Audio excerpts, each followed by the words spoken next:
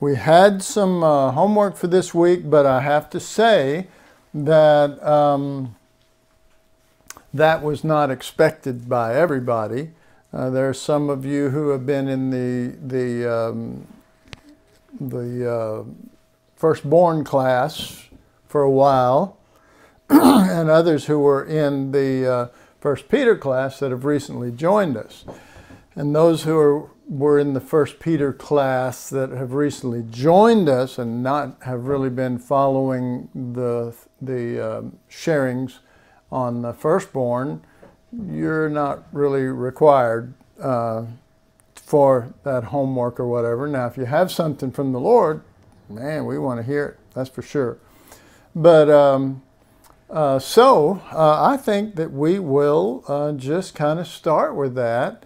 Instead of turning on your video, though, if you would just, because we're in my home, and my home doesn't have all the power and the juice that that other person has, and so if you'll just turn on your microphone if you care to share, and feel free to go ahead, because I'm just going to wait on you.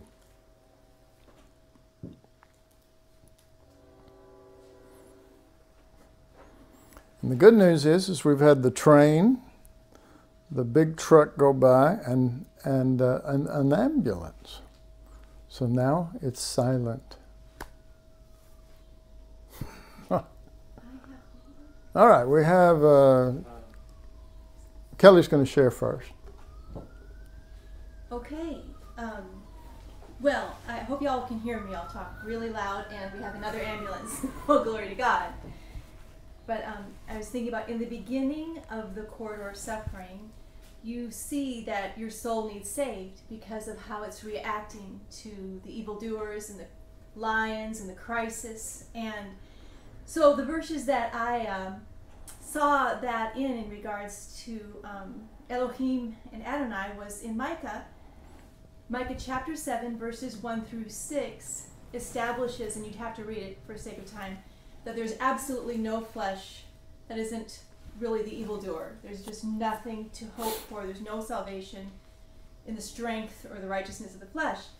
So in Micah chapter 7 verse 7, it says, "Therefore I will look unto Yahweh, but I will wait for the Elohim of my salvation. My Elohim will hear me." And so he's looking up to Elohim and the Father's relationship with his Son, the Son that's inside of him, even though his soul needs saving, and that the Father will, by the Spirit, bring forth that Son so that he can go through that corridor suffering, save that soul, and bring forth glory to the Father through that man who has nothing in him that can do it. And I have more, but I could stop. Well, let's see if we got anybody else. One of the things that probably should be shared with those of you who are just recently joining the Firstborn class is that we have discovered something that, or I have, if you will. I think we is a good word, but personally, I have discovered an aspect of the sufferings of Christ that First Peter talks about that relates to one of the persons of the Godhead. And it is that spirit of being kind of a caregiver over the weak ones, over the ones who are going through the sufferings of Christ. And we knew God was, all this sharing that I've done thus far, we knew God was in general overseeing that, and he also had his Son in us, those things we understood. But what we're adding to that, and then I'm trying to say this to help you when people refer to this name for God called Adonai. That's the name of the one. That is the, I would say it's an official name of one of the Godhead that would be standing on their behalf, as well as dealing with whatever evildoers had done to them when the time comes for that. So anyway, with that in mind, now listen and consider that corridor where the sufferings of Christ are.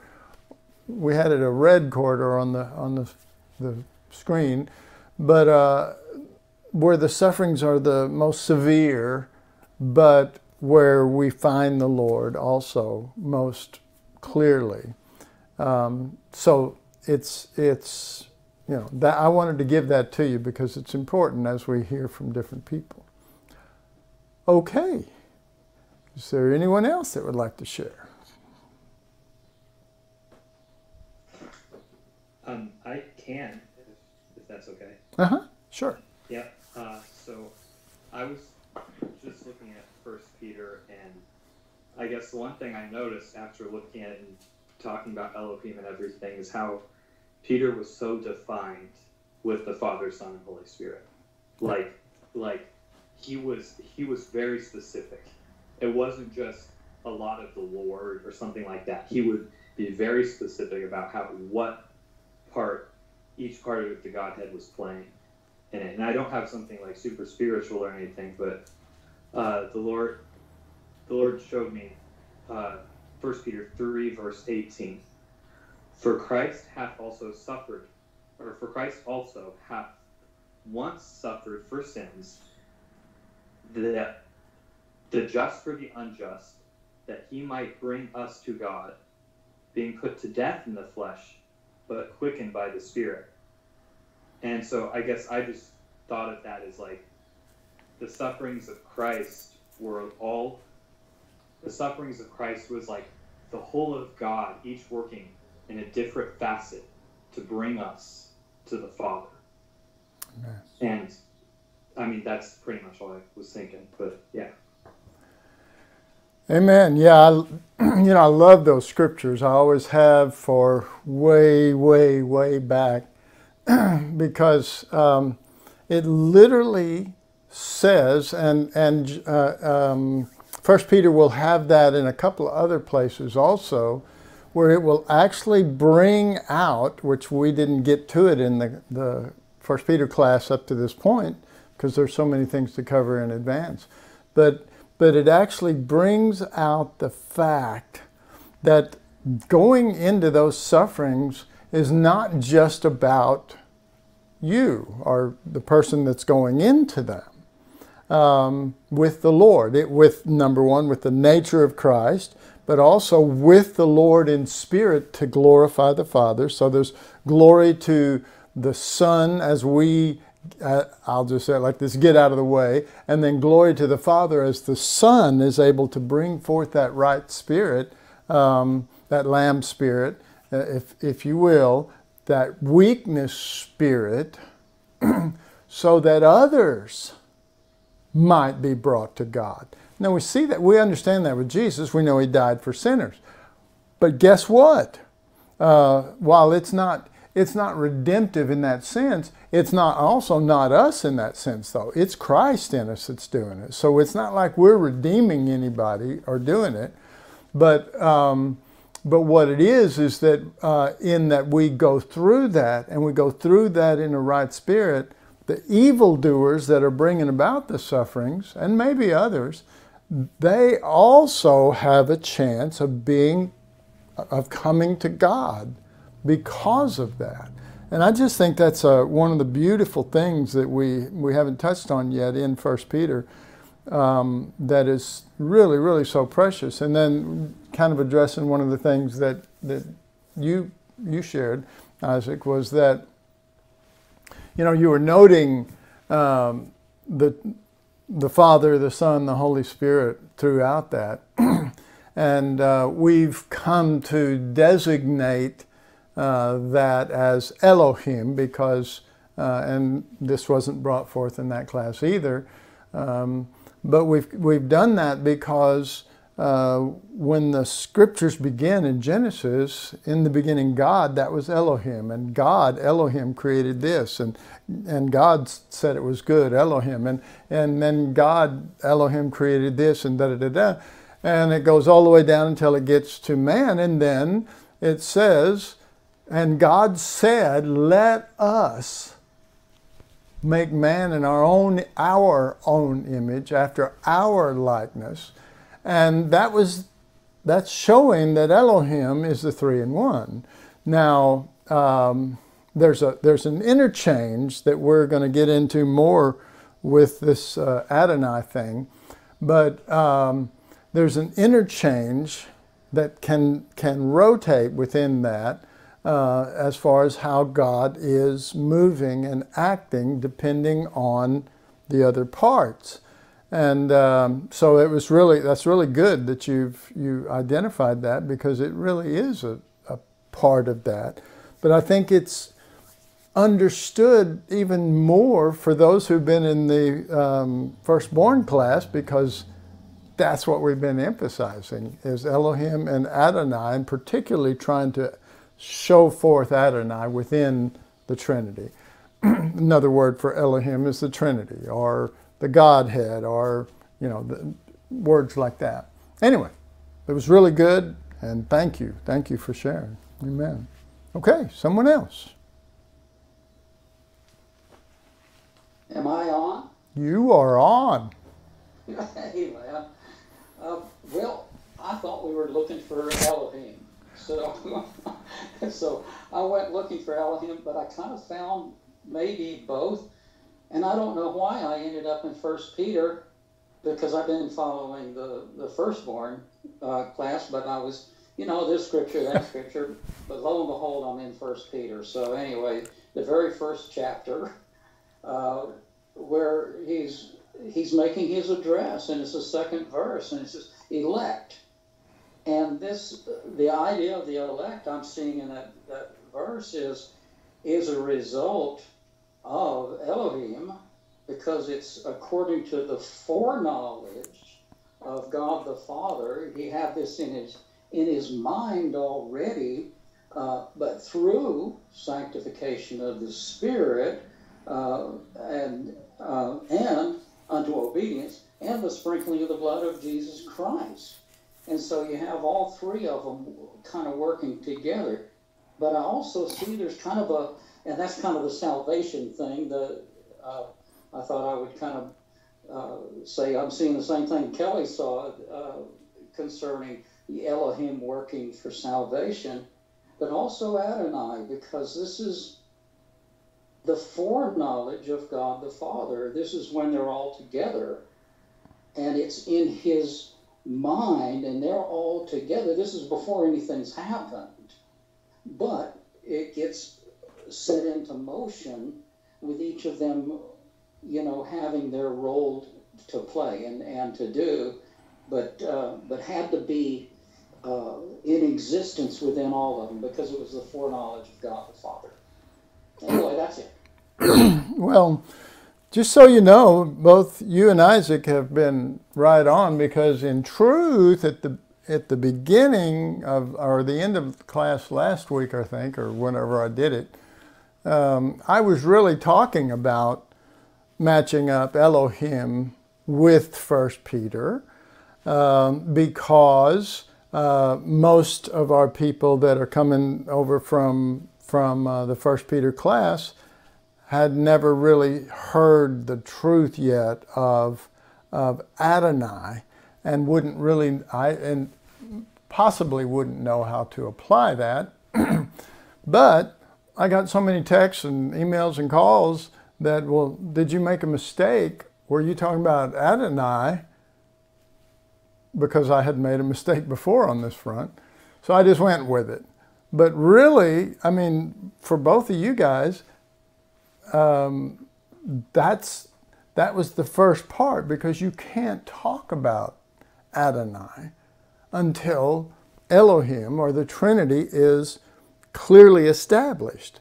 And so Isaac, referred to that throughout the whole book. and then you brought it up. And this is kind of what I was wanting, but I'm open to, and I know that many have done, you know, more search or whatever now on Adonai, which is fine.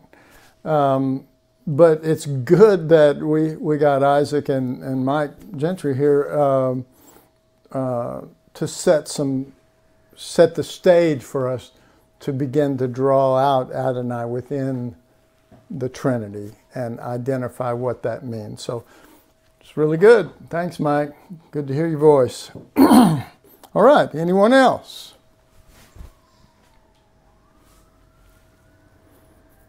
I found something on the sufferings of Christ and Adonai.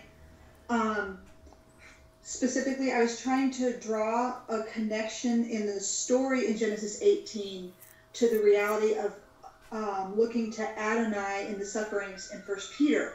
So that's kind of what I was looking at. And I don't know if this is right, but this is just kind of what jumped out or kind of emerged to me. Over in First Peter 4:19, it says, wherefore let them that suffer according to the will of God commit the keeping of their souls to him in well-doing, as unto a faithful creator. And that's taking the position of God as Adonai, because we're committing ourselves to him as our, he formed us not only physically, but our insides for his son to live in us. So he's created us to go through these sufferings according to his will. And so we look to him as Adonai, especially when we do it in a right spirit, because then we're really putting ourselves under his care, because there's going to need to be a resurrection or life come forth, because we can't protect ourselves if we're going to go through in a right spirit.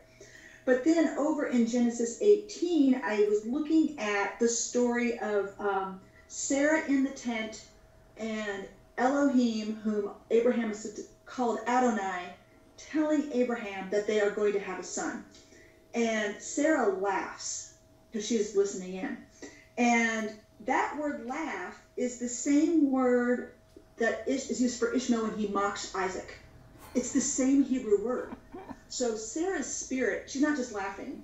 Sarah's spirit is completely wrong. To her, she has not put herself in a position for Elohim to be Adonai, because she's mocking the Lord's words. So even though she belongs to the Lord and she's supposed to be coming under him as Adonai because she's barren, she is now an evildoer. And she is the evildoer that the Lord has to lay down his life for. You know, she's supposed to be the one in need because she's barren. So that really struck me deeply. And I don't know how much I understand this next part, but the next part of 18, Abraham begins to intercede for the people of Sodom and Gomorrah. And every time he asked the Lord to lower the number of souls that he'd commit to judgment, he says Adonai. And the Lord yields every time. And just his spirit was just completely different than Sarah's. So that was one thing I noticed. Amen. Really good.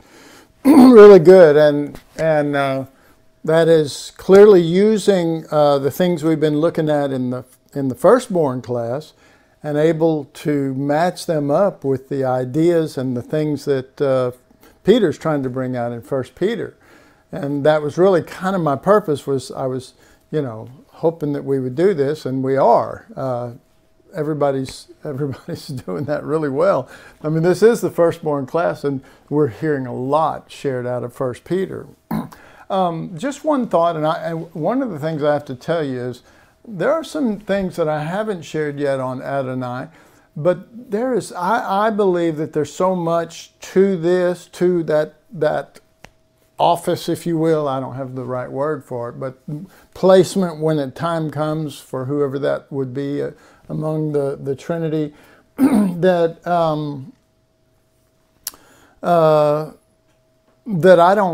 I know there's just a bunch yet that I don't know.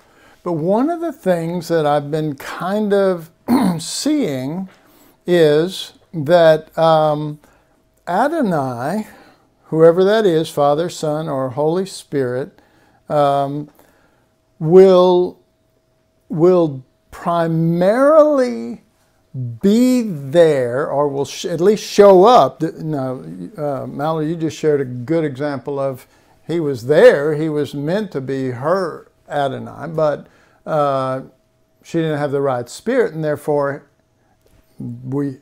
I have to say this, therefore he's not her Adonai, and maybe Jehovah now steps in and is going to oversee this thing. Because if she's an evildoer, then on one front. So, but the thing that I want to bring out is that Adonai is different than just God in general. God in general will deal with robbers or all these rank sins and stuff. But Adonai is particularly related to 1 Peter, or if you will, the sufferings of those who become willing weak. They have willing weakness, meaning they're not just poor and destitute, period. They may be poor and destitute, period, but they choose to still be with him. But we're talking about like Jesus, who had all power and all, whatever. He could have called 10,000 angels, but he was willing weakness and working within him. And therefore the Father or the Holy Spirit was his Adonai. But like in the case of Sarah, if she backs out of that relationship or disrespects, because a huge part of relating to Adonai is in relationship to respecting him as we go into deeper weakness, that he might be the strength. Not just the strength giver, but he might be the strength. So, anyway, that was really good. It was really good, Mallory. Thank you. Okay, anybody else? Yeah, it's Sharon. Okay. Okay. I'm just picking up where everybody left off, but Mike in particular read that scripture, 1 Peter chapter 1, verse 2. Elect. Elect for what? What have we been elected for? And then I'll jump over to chapter 2, verse 21. For to this you were called, because Christ also suffered for us, leaving us an example. But just above verse 21, at verse 18, Peter starts off with, servants, be submissive to your Adonai, to your masters, with all fear, not only to the good and gentle, but also to the harsh. For this is commendable. And, what credit is it if you're beaten for your faults and you take it patiently? But when you do good and suffer, if you take it patiently, this is commendable before God, before your Adonai, your master. And then it says, to this you were called, because Christ also suffered for us. So I'm just seeing that is what we have been elect to. It's called sanctification of the Spirit and obedience and sprinkling of the blood of Christ, which speaks of his death. So I just kind of married those two passages. To me, Adonai means my master, not my will, but your spirit, your way. And Peter says right here, to this you have been called. Yes. So that's what I was putting together there, with just really everything that everyone else has said. Amen. Well, and that's what we want to hear tonight. Y'all know this from 1 Peter, but the calling there is that he's talking about going into the sufferings of Christ. He's talking about not just going into them, but going into them in a right spirit, which would be the Lamb, which would be the Lamb nature, which would be to not, speak back or justify or do all these things. And so that calling is right, as we say here in Texas, smack dab in the middle of being in a relationship with one of the Trinity, Elohim, as your Adonai. Now, another interesting thing that I found, which we haven't shared on, was my searching, and I have pretty much, I think I have in my iPad on a list, for example, every use of the word Adonai and the word Adon, A-D-O-N, which is small letters, okay? And Adonai is capital. Adonai always refers to God, either the Father, Son, and Holy Spirit. But Adon actually is a word that is only used for people like what you said, Sharon, masters, this or that. I believe that if the New Testament hadn't been translated into Greek or whatever, it would have used Adon, which is the human version of Adonai, or what they are meant to be. And of course, masters, I think there, when it talks about that, even to the unjust and to the cruel and all of that, which is not what they are. See, they're not being that. They're being lords instead of Adon, or in case of God, Adonai.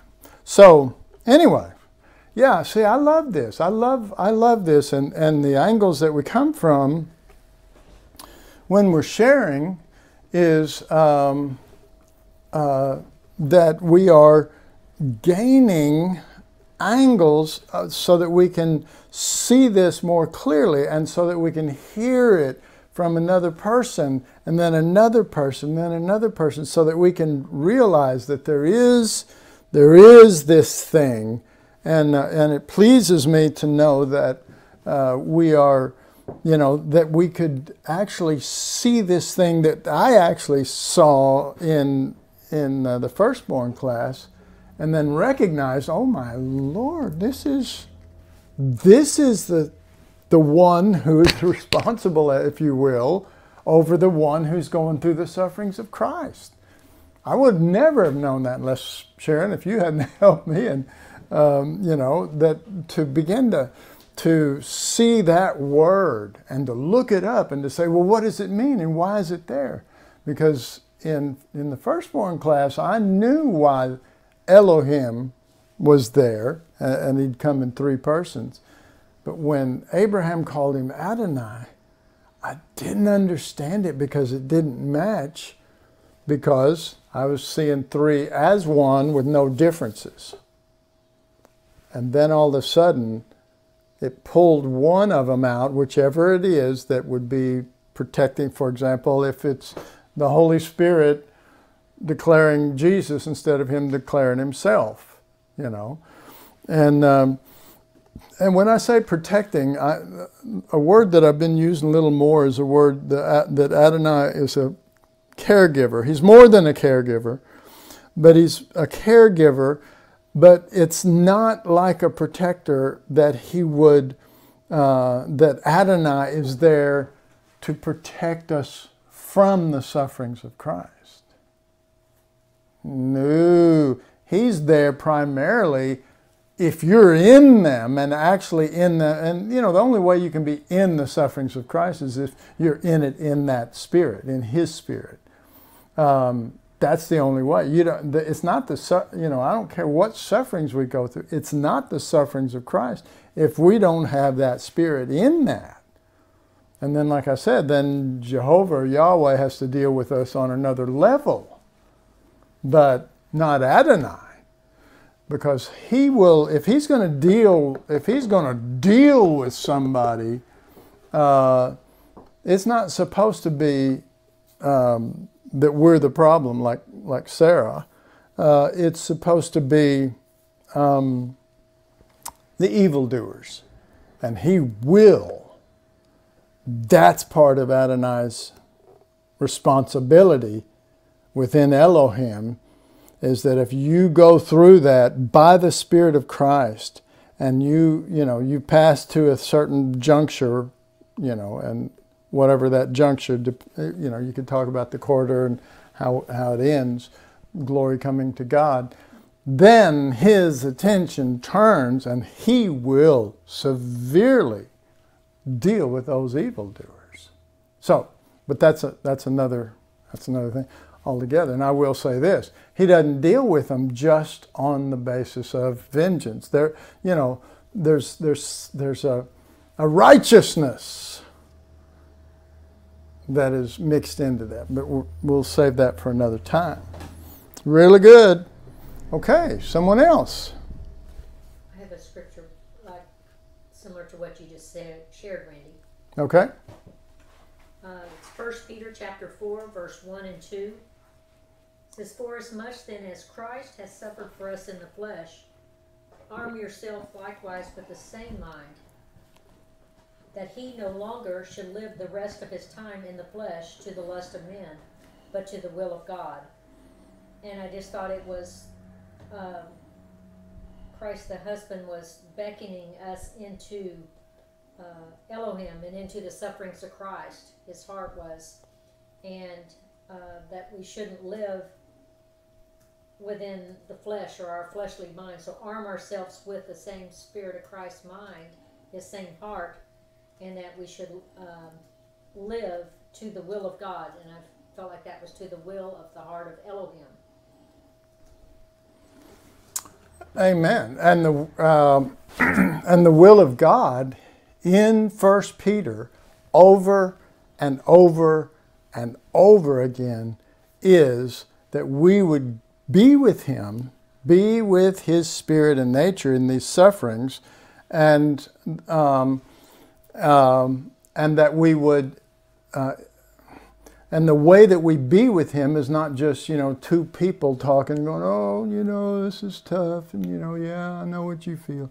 It's nothing like that. That can be self-pity. It is almost becoming part of Elohim, though we never will be God or anything like that. I'm not even suggesting such a thing. I'm talking about oneness, and we do believe in oneness. But being so with Jesus in that spirit, that spirit comes out toward the evildoers instead of, you know, attacking or, you know, hating or any of that kind of stuff. And that's the will of God. That's what 1 Peter throughout is talking about when it talks about the will of God. Okay, that's good. Well, let me read one. I had to take a second here. I don't see... Oh, Geraldine is on here. Geraldine, would you be willing to read yours? Yeah, it's very short. Elohim, Elohim, bearing up beneath one another, loneliness, joy in descent, to lift a beloved one high, such glorious beauty. Suffer with me, with us, O bride of our heart. Try my sufferings, do not draw back. Hold my heart, for we hold yours. Take a step into this unknown. You will never believe the joy of giving glory to another. Such is our love. Amen. Amen. Well, if you don't have any more to comment on it, is it okay if I comment on it? Yeah. Okay. First of all, she recognized that I did say Elohim, and I think I'm finding out most of you did, at least to some degree, understand that, because you really can't comprehend Adonai without comprehending the Trinity, without Elohim, the Trinity. Because if you understand Elohim, meaning you understand let us means that the Father, the Son, and the Holy Spirit were one in this thing and one heart in it and one desire in this thing. And it doesn't say that they say, "Hey, let's create great sea monsters," or whatever, and together. No. This was the one. This was it. But to understand Adonai, there has to be a basic understanding of Elohim, and then when one like Jesus comes down to the earth and he's in willing weakness and he's suffering, but he's doing it in a right spirit, and he's a lamb and he's laying down his life, that one of the other, the Father or the Holy Spirit, is his Adonai, and you begin to realize that. Anyway, so I really appreciate how everyone actually did hear what I said, that we would really pursue that. Now, word got out later and it was about Adonai, but everyone that said something about Adonai so far has also emphasized Elohim, and that's good. Okay, so she sent this to me a couple of days ago. First of all, it's almost like a poem, and I appreciate poetry on that front, and that front or on this front, and that is that it for some people it's hard to understand poetry. For some people it's hard to get it unless you just write it in a paragraph. It's like, I need paragraphs, And so I really appreciated this. And she's not describing Adonai, and it begins, Elohim, Elohim. She's describing the Father and the Son and the Holy Spirit and the oneness of nature, and therefore the oneness of desire that we would have that nature also. So bearing up underneath one another. Okay, so this is Elohim. This is so important to grasp the heart version of this instead of the theological version of this.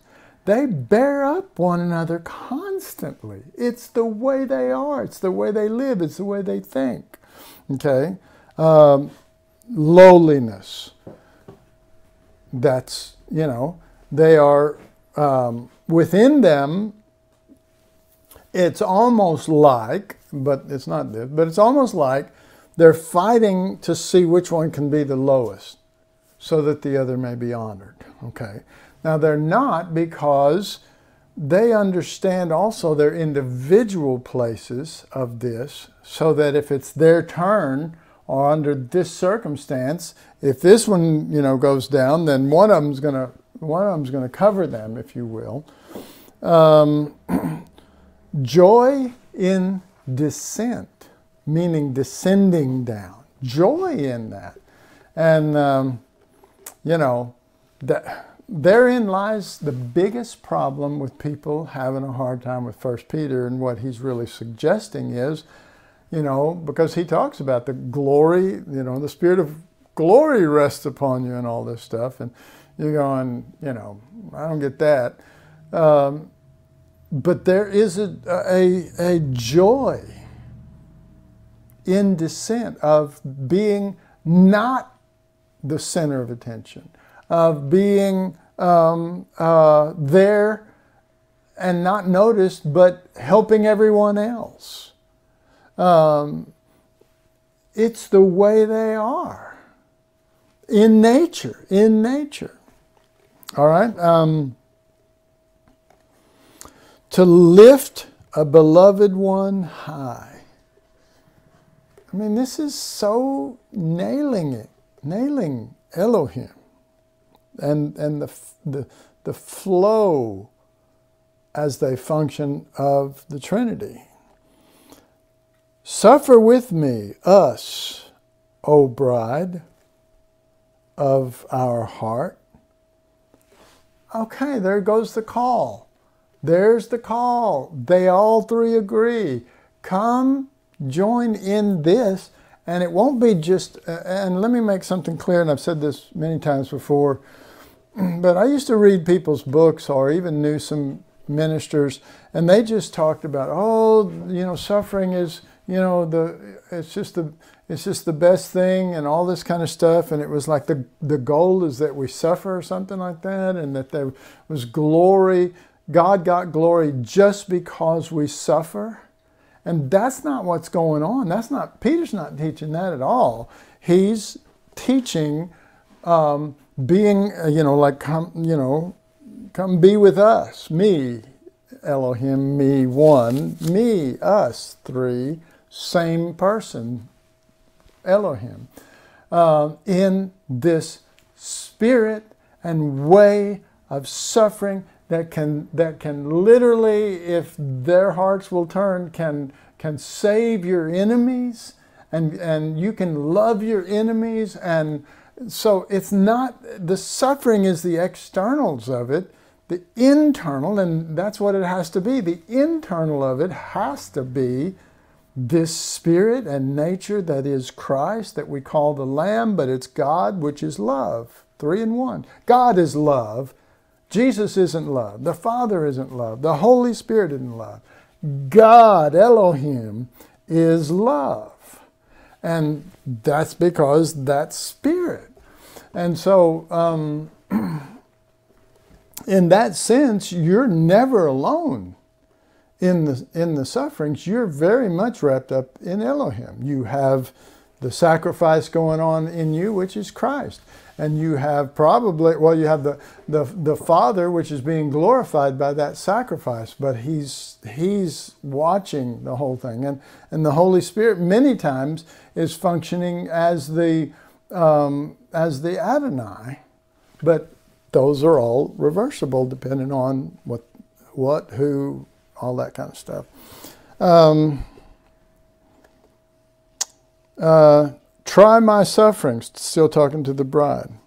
Do not draw back.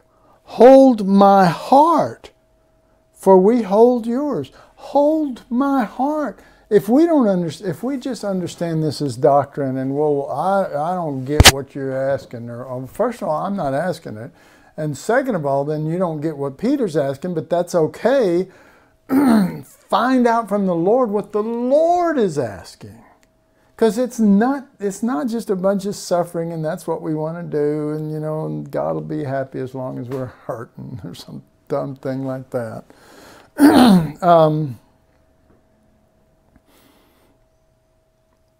Take a step into this unknown. I mean, this is incredible. Every line. You will never believe the joy of giving glory to another. Such is our love. That's just wonderful, just wonderful. And may the Lord breathe those things into us. Praise God. I don't know, what time is it? Getting late. Got anybody else? I'd like to hear. I'm really blessed by your sharing. Anyone else?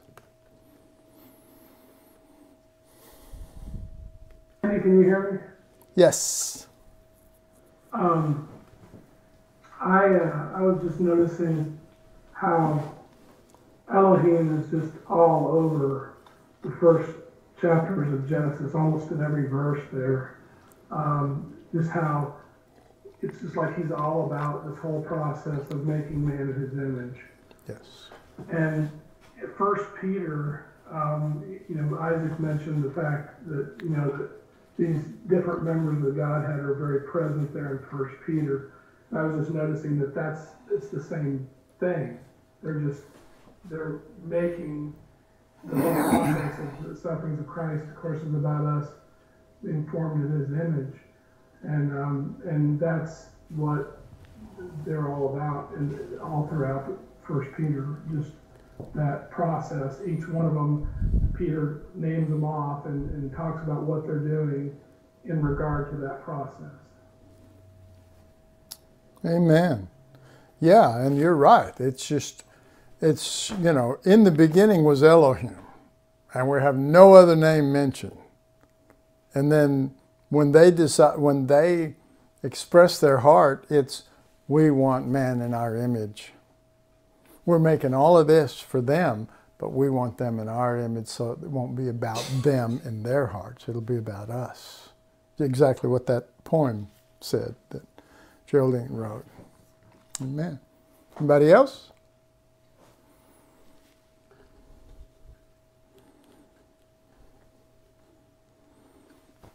Okay, it's getting a little late. Let me go through a few fictitious things, okay? So let's take these little things that I have here. This is Samson. And so he's got all this strength and he's got all this power, and it's all given of God. And he all uses it for himself and to show off his strength and all this kind of stuff. But then he's finally defeated by weakness. And in that weakness, he has his eyes put out and his hair cut and his strength gone and all that stuff. And so then he's in a big arena where all of the chief of the Philistines are there gloating and, just, in their strength, and we're stronger and we're better and we're all this kind of stuff. And he says, not give me back, give me back. I mean, it's the scripture says his hair grew, but he says to the Lord, you, Adonai, if you will. I don't know, I haven't looked it up, but you can see maybe the flow. You give me strength just one more time for my death.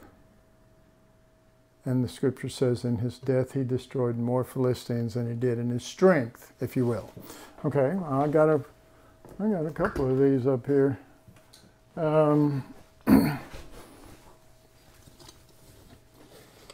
got David and Goliath, and, all the strength is mocking him, his brothers, and everybody saying, you're just a kid and you're too small. And David's just saying, look, I've got God with me. Well, what if that's Adonai? What if that's the confidence that he's not on his own, but he's not using this strength for himself, but to free others, but to free all of Israel from a giant that's full of strength.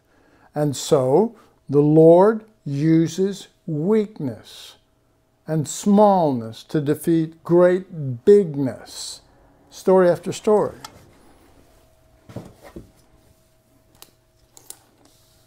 And then we've got Jesus carrying the cross. I don't know if how well you can see any of these, but Jesus, especially with this shirt, carrying the cross, and he stumbles and falls, and Simon comes to help him carry it, as well as a guitar pick.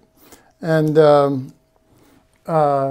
so he's the Son of God. He has all power. He can use that power at any time, and he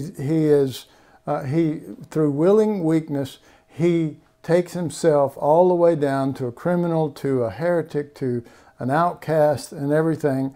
And so he's trying to carry this cross, and he could easily, obliterate this cross and everybody that's trying to give it to him. He's trying to carry this cross, but God made him physically weak, allowed it through the sufferings, through them beating him and doing all this stuff where he couldn't take it. And just some stranger, just some, you need help. It can be hard on people with pride to have some lowly person. Well, that makes me look even lower than them. Help him take that cross and get it set up so he could die on it. And like I said, it doesn't, the scriptures in the New Testament don't use those names, so we don't know for sure in the New Testament what they are. But that there is this pattern of suffering, and there's this pattern of weakness, and there's this pattern of lowliness, and there's this pattern of getting or being with the Lord. You have David, who he had been with the Lord, but he's weak looking and mocked and everything else because he's just a kid, and how can he do it? We're big, strong men and this kind of thing. But he has confidence, if you will, in Adonai. Well, let's just say God then. And so God is with him. On the other hand, you have Jesus, and you have Samson now, who was strong and knew strength and knew victory and all that kind of stuff. And now all he wants is just one more death. One more death. That if I'll go down into death, my enemies will be dealt with. Anyway, I'm sure there's holes in all of that because I just thought of doing that. But there is the truth of what Abraham has begun to discover in the Firstborn class, which we're in tonight, in Genesis 18 and verse 3, where he calls him Adonai in a right spirit for the first time. Now what we're going to do is we will deal with those scriptures more in Genesis as time comes. But there is, and I'm just not sure when we're going to get to it, there is a time when we're going to go through a bunch of scriptures that are mind-blowing, that show Elohim and they show who the Adonai becomes and how it happens. And there's nothing better. Randy talking and Gavin, even all of us sharing. That's great. I love it. I love it. But there's nothing better than to look straight into the scriptures and go, that is undeniable. That's, I don't know if it'll be next week or not, but that's what I want us to do now, next, as soon as we can, to get into those scriptures. So, all right, love you. Father, just continue to open our hearts and open our eyes. And Lord, help us to quit holding on to old concepts, because we'll never see these concepts if they truly are yours unless we let go of what we think is right. And if we can just open up, we don't have to give up. We don't have to, Father, we just have to open up and say, Lord, if there's anything true in this, show it to me, Father, and just help us to all seek more deeply what it is that you created us for. And I'm not talking about on the earth and jobs and life like that. That you might be satisfied. In Jesus' name. Amen. Amen. Thank you. Bless you.